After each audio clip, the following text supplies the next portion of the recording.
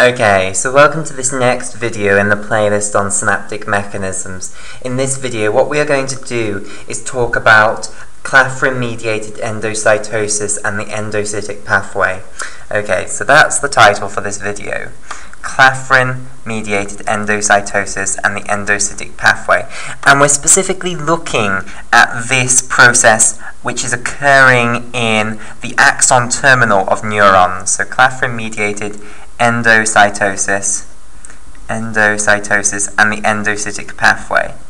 Okay, so the structure for this video then, we will start by looking at Clathrin-mediated endocytosis, so the different portions of the Clathrin-mediated endocytosis pathway, and then what we'll do is look at the endocytic pathway. So firstly, let me just define for you what the difference between Clathrin-mediated endocytosis and the endocytic pathway is. So Clathrin-mediated endocytosis is the process by which we can actually endocytose some membrane from the cell membrane, basically. The way in which we can pinch off a vesicle's worth of membrane out of the cell membrane, i.e. how we can make this endocytic vesicle. The endocytic pathway is then the pathway which the endocytic vesicle goes down, i.e. what happens to it next. So we'll look at both of these in this video. So we'll begin with Clathrin-mediated endocytosis. Okay, right.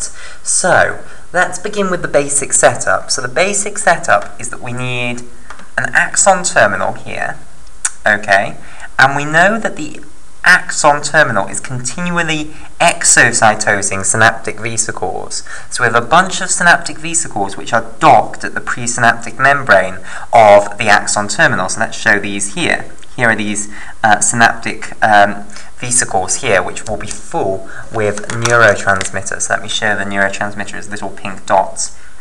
Right, so every time an action potential comes down the axon and arrives at the axon terminal, it triggers the exocytosis of these synaptic vesicles which are docked at the presynaptic membrane. And by the way, these synaptic vesicles which are docked at the presynaptic membrane are known as the readily releasable vesicle pool, because they are the vesicles which will be released very, very quickly in response to a neurotransmitter, in response to an action potential arriving in the axon terminal. Therefore, they are called the readily releasable vesicle pool.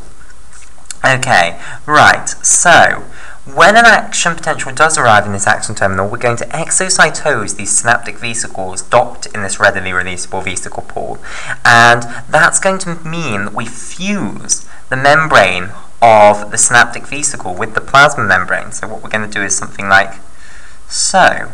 So we're going to be adding in all this membrane that came from the synaptic vesicle. So all of this membrane is new, i.e. we're going to increase the size of the surface area of this axon terminal cell membrane.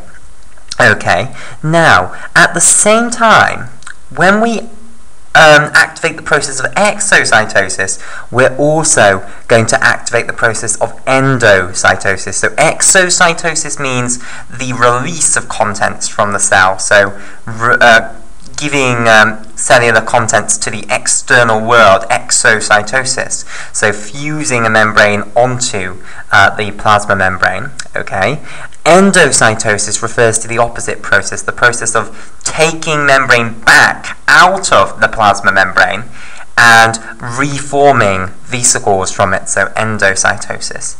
So whenever we activate exocytosis of the synaptic vesicles in an axon terminal, we will also activate the process of endocytosis to reform these vesicles that we're going to need in order to replace the readily releasable vesicle pool which we've just released. Okay, right, so endocytosis then is the topic for this video, and specifically we're going to look at a mechanism for endocytosis, which is the mechanism used in axon terminals, which is known as Clathrin-mediated endocytosis, because of the involvement of the protein clathrin in this process. Okay, so let's begin this process. So let's say we have some sort of target protein within the plasma membrane that tells us that that protein needs to be endocytosed. Okay, so what sort of target protein could it be? Well, an example is synaptobrevin. So we know that in these synaptic vesicles, which are docked at the plasma membrane, you have the protein synaptobrevin. So let me show this here.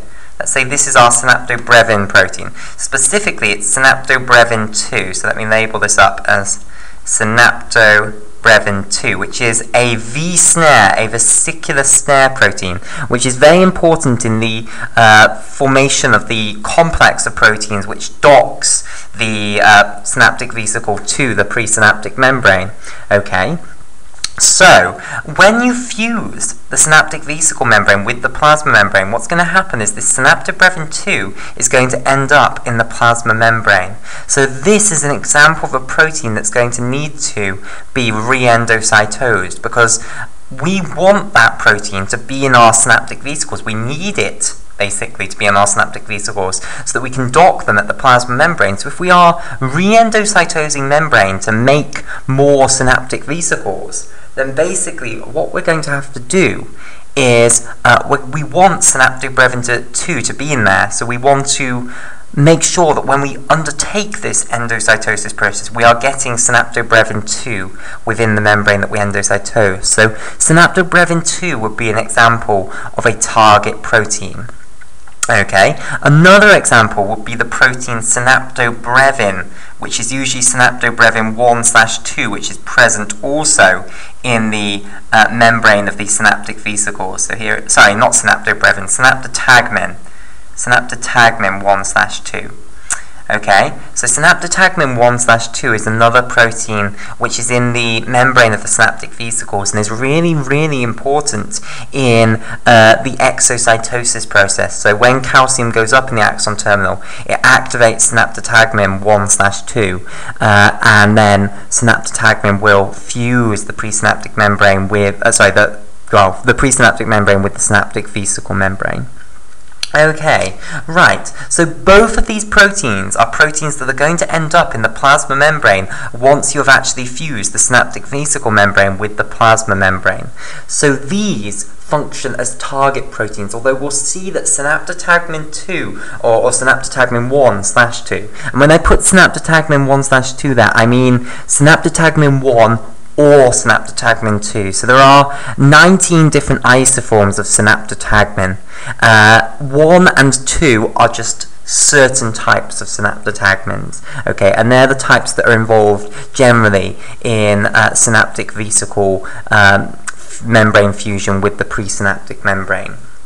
Okay, right, so now let's begin the discussion of Clathrin mediated endocytosis. So, let's say here we have our plasma membrane. Okay, so we draw it as a phospholipid bilayer, and let's say here we have some sort of target protein, and you can imagine that maybe it's synaptobrevin 2, or maybe it's synaptotagmin 1/2. Okay, and we'll draw it in turquoise here. So this is the target protein, and basically we are going to ensure that when we endocytose some membrane out of the plasma membrane, we're going to make sure that we endocytose this protein within the endocytosed membrane. So basically, when we undertake this endocytosis process, it's going to be centered around getting this protein back into the cell within the endocytic vesicle. Okay, so how do we recognize this protein as a protein that needs to be endocytosed? Well, basically, proteins that need to be endocytosed have certain sequences of amino acids which are visible on the intracellular or cytoplasmic domain of their structure, basically. So if this is the extracellular fluid here, so the outside of the cell, ECF for short, extracellular fluid, and this is the cytoplasmic side of the cell here, then the protein has both an extracellular domain here and an intracellular domain here. And on the intracellular domain, if you want to be re-endocytosed, you need to have a certain sequence of amino acids plainly visible to proteins in the cytoplasm of the cell. Okay, and such a combination of amino acids is known as an endocytic motif. Okay, so an endocytic motif is a sequence of amino acids that needs to be visible on the cytoplasmic side of your protein, to which more proteins in the cytoplasm combined, and will recognize that it means that this target protein needs to be endocytosed. So what examples do we know of endocytic motifs? Well, one example, a very famous example, is the NXXY endocytic motif here. Now, this is written in single letter amino acid code. So N is the single letter amino acid code for the amino acid asparagine. Okay, X is a letter which doesn't have any amino acid, which means which it stands for. So X just means that you can put any old amino acid there, so anything basically. So you can have asparagine, peptide linked to any old amino acid, peptide linked to another any old amino acid, and then finally in this fourth position, Y means tyrosine. Okay, the amino acid tyrosine.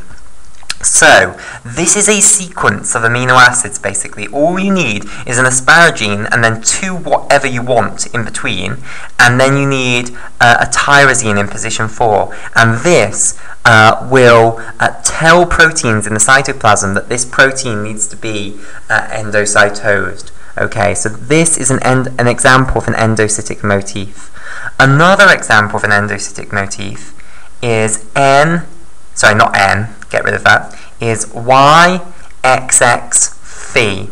Okay, so Y we already know, that means tyrosine again, so here's tyrosine again.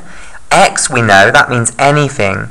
So what is this Phi here? Well, again, Phi is not, has no amino acid for which it stands for. Instead, Phi means that you need a bulky hydrophobic amino acid there. So a bulky hydrophobic amino acid.